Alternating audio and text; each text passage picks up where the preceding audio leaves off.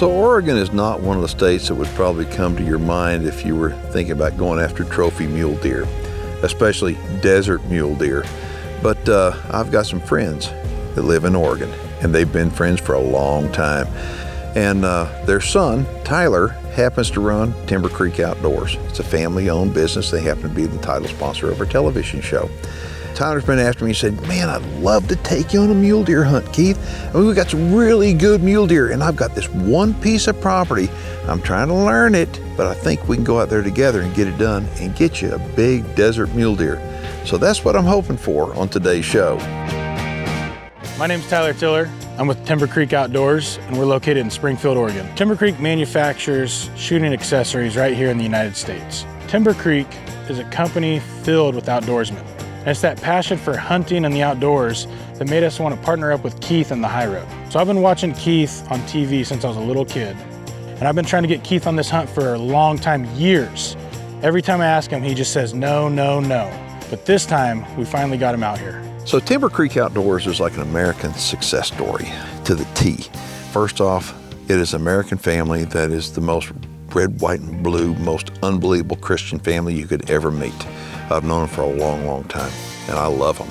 They are my friends. Yeah, they're the title sponsor of a television show, but they are incredible people that builds incredible products. Now you may be thinking, what kind of products? Well, they build aftermarket products for modern sporting rifles, and that's like AR-10s, AR-15s, okay?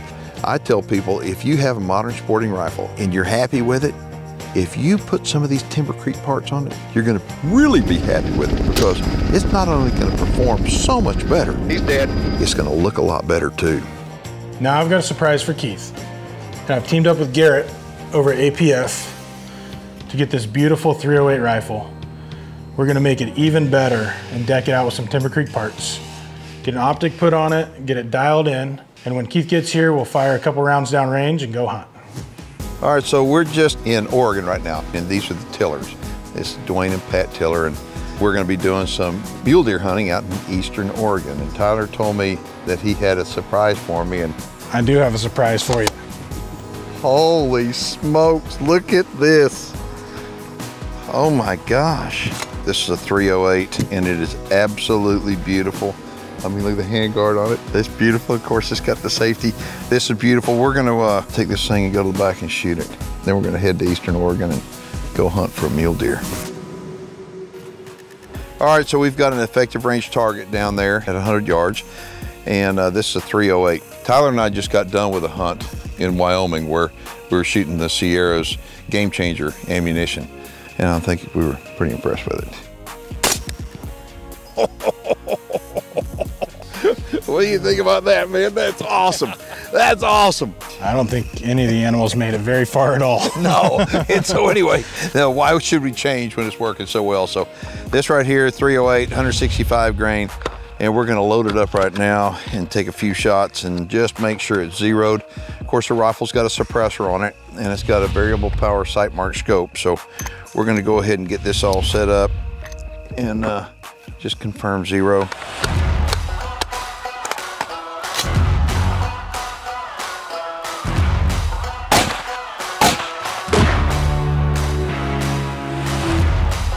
Very nice, very nice. I think we're in business. Right here, as you can see, this is an effective range target. And so the gun is sighted in for 3 inches high at 100. So I was holding here, and this target will help you as a shooter to be able to determine your effective range that you should ethically be able to take a shot at an animal. And so with my grouping like this, I'm actually shooting a little right, but my effective range is right on the 500-yard mark. And so I don't know if I would really want to take a 500-yard shot unless I had an absolute dead rest, but now I know my effective range. Hi, I'm Autumn, and you're watching The High Road with Keith Warren. Look at the group he just shot. He's pretty good, but not as good as me.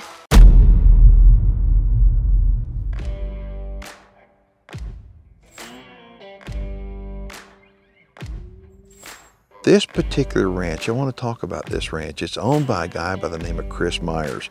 Chris Myers is, he's owned this place for a long, long time. And I love Chris Myers.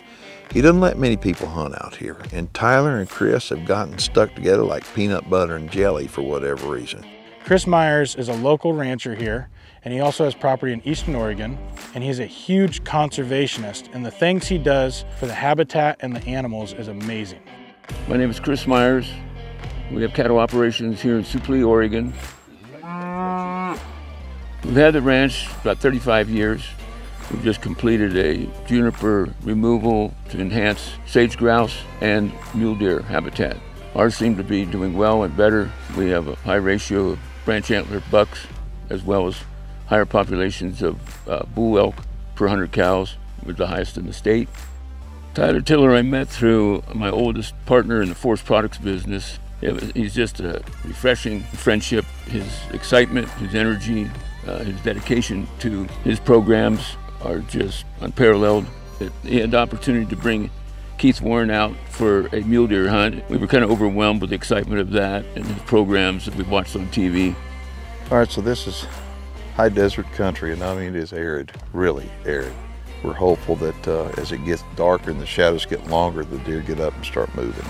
In the meantime, we're doing a lot of glassing and just really learning the lay of the land.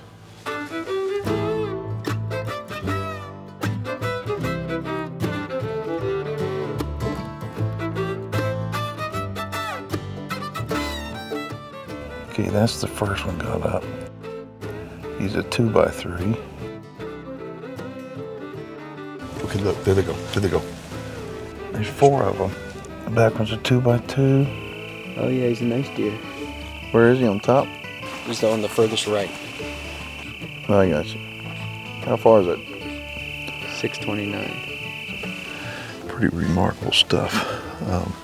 We did wind up coming across a group of bucks. One of them was a really big deer, and it looked like they're coming down too far for a shot, of course, but we know where they are, and we're gonna see if we can get on that big guy and make something happen.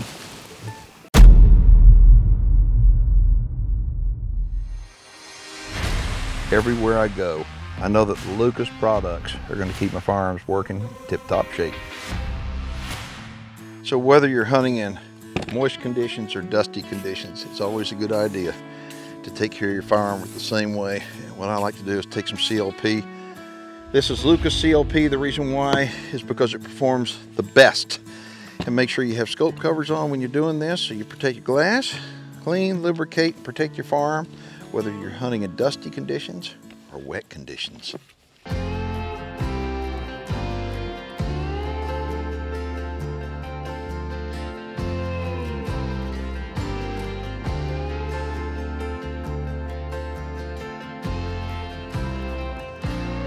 Now the first thing I did when we got there is put out a couple Reconyx cameras. And normally they're a huge helpful tool for us, but I didn't get anything on there. These deer are moving in the migration. And what those cameras told me is we're gonna have to cover a lot of ground and be looking for some bucks.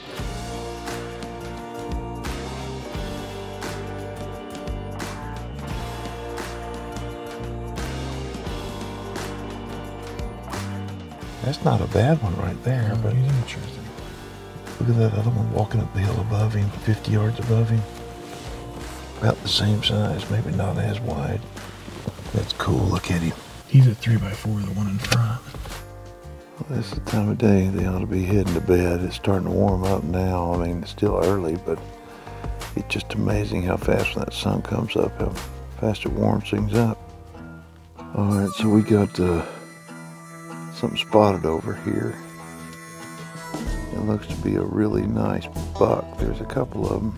Both those big ones are narrow, but they're tall, yeah, really tall.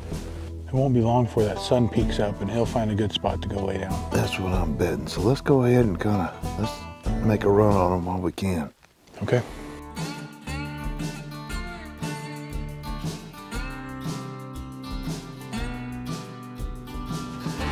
That tall bush right here, right up there. Do not get skyline.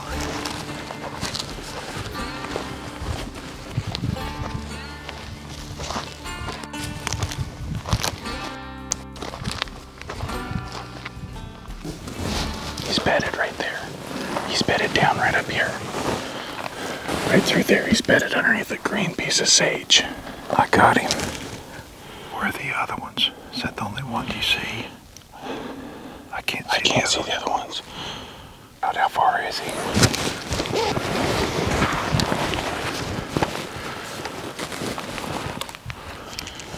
426. All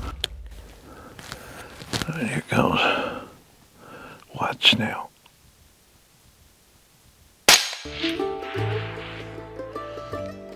I think that was a little low, just right underneath him. He's headed up the ridge. How far is he? 510. I can't do it. That other buck is right behind him. I can't do it. They're just getting ready to crest over the top. Holy cow. Oh my God. I feel sick. Well, the good news is we missed him. It was a clean miss, and I don't think he's going to go far. He should probably just work right over the top with that other buck. I bet you they get on the other side and bed down. I can't even describe how I feel when I miss. It's this sick feeling. It's all these feelings wrapped up into one. Blech. When Keith missed, it was an absolute shock to me. And I could tell he was extremely disappointed, but we've all been there. That's what happens when you go hunting. It's just this funk that it's like you got to shake it off, and it's like, okay, you got to get back in the saddle and go again. And so the first thing I did, I said, okay, I got to check 0 on my rifle. I was hoping the gun had got knocked off, but it hadn't. It's shooting 2.5 inches high at 100 yards.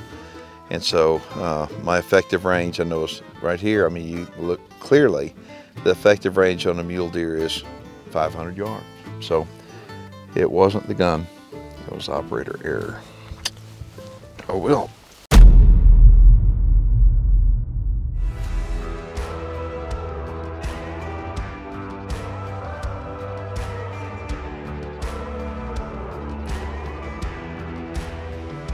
So if you're going to go hunt mule deer, you're going to more than likely have to spend some money to go do it. So I think you'd want to do everything that you could to maximize your opportunity of success. So it's for that reason I use Scent Killer. It's an inexpensive way to give the insurance that you're doing everything that you can to minimize human odor. And that way you don't waste the time and the effort and the money on the hunt.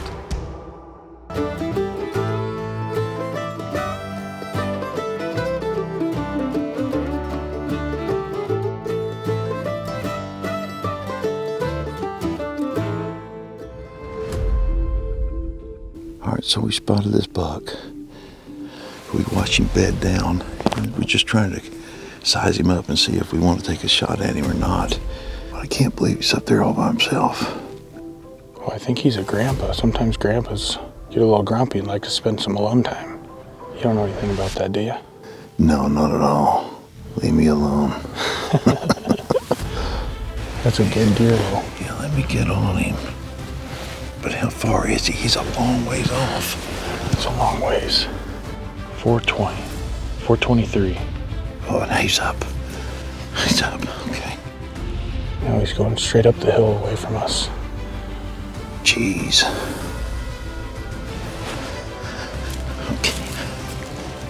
Okay, how far is he now? I'm on him. 5'11". Okay. There. On my box it says 500 yards is a 48-inch drop. All right, here goes. That was a hit. Perfect. That was a good hit. Okay. Perfect. Watch him. He's sick. That's not bad for an old guy. I have redeemed myself. Good job. Thank you, Tyler. Thank you. Good job. Goodness gracious. That's a hell of a deer. A great deer. Oh, let's go get him. It may take a couple hours. Yeah. He's a long ways away. That's all right. We got nothing but time.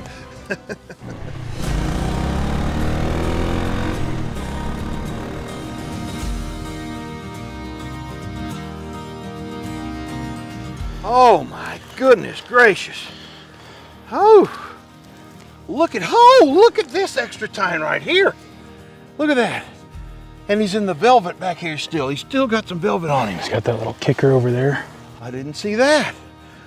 I didn't know when I shot this guy, he was this good. I mean, this is a desert mule deer, and that's a heck of a buck. That's a great buck there. I'm very, very happy with him. Thank you. Congratulations. Oh, and the cool thing about this hunt to me is to come into an area that I've never hunted before. I mean, Oregon, I've never hunted desert mule deer over here, and I absolutely love this country.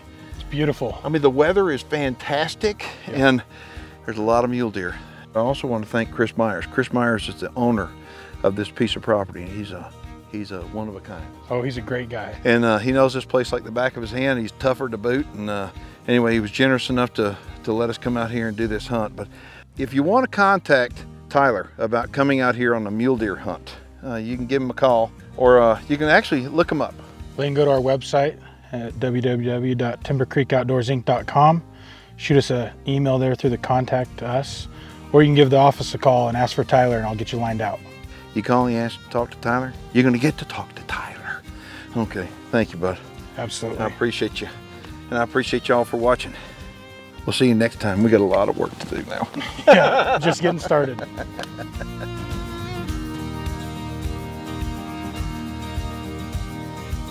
This is a desert mule deer, and I want to point out that desert animals get a lot of grit in their coat, and that grit winds up dulling most knives, but not a diamond blade.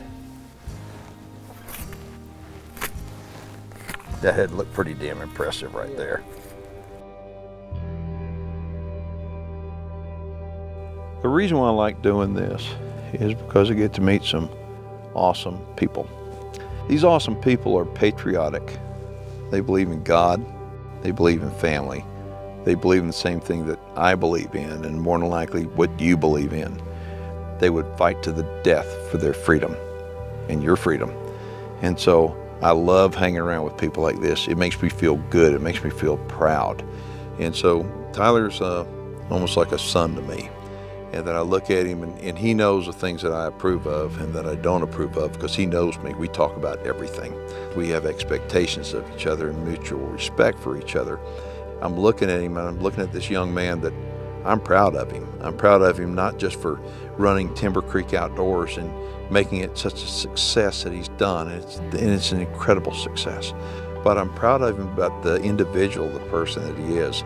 He is always busting his tail to make sure that everybody is happy around him. And so I look at it and I'm thinking, he's helping me on this hunt. He doesn't have to do this. He wants to do this. And he wants to do this because he loves doing it. He's good at it. And so I look at him and think, I want to hug him. I want to tell him I'm proud of him. And I'm grateful that Tyler is my friend. Hunting is something that's been a passion of mine ever since I was a little kid. It was an opportunity for me and my dad to get out in the woods and spend time together. And now I get to pass that opportunity down to my children. Now, Keith isn't my dad or my kids, but I still love getting out there and spending time with him in the woods. We work well together as a team. We had a lot of fun together, but having him here with my family is awesome. Watching him interact with my kids and the way they absolutely love and adore him, and watching my dad and Keith sit there and visit like two old friends really makes it a special time to have him here in Oregon. I mean, this is a family. We're all hunters. We're all united. We should be united as hunters. And so I want to encourage you to unite, embrace one another with mutual respect, and realize that, you know what, we're the minority, but we're a strong minority, that when we work together, we can change the future of our country. My name's Keith Warren, and I want to tell you, thanks for watching.